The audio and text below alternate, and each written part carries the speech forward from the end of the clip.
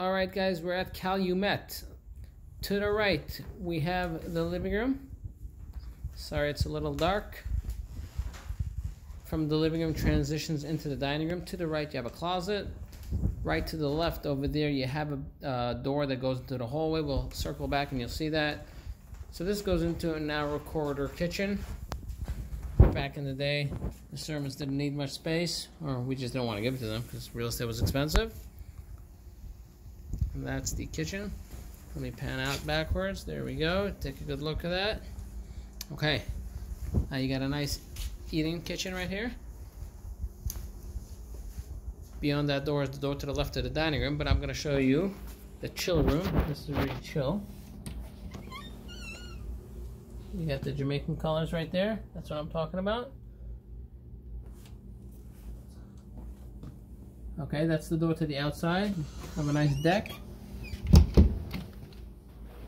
That door to the right is to the basement. And the left one is a little Johnny. Oops. There we go.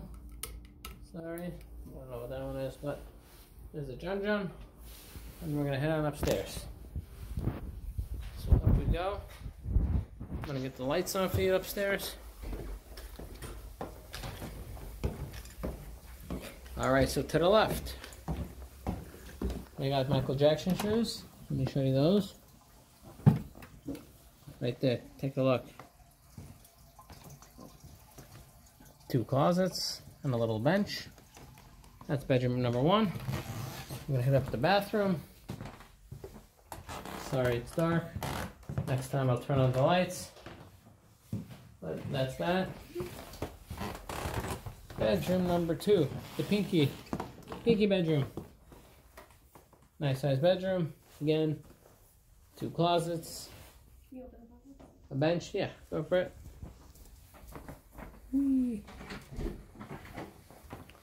These are special closets for short people. So they both look the same. The roof hips over there, so you don't get a full length. This is the master. The master actually has 3 closets.